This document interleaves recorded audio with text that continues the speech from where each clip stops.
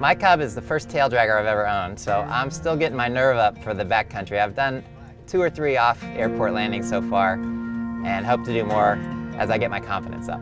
This is a true flying, seat of the pants, stick and rudder. Flying a Taildragger makes you a better pilot, even no matter what you fly, big airplane, heavy airplane, whatever. The Taildragger, the things you learn by flying a Taildragger make you a better pilot all the way around. I'm thoroughly convinced of that.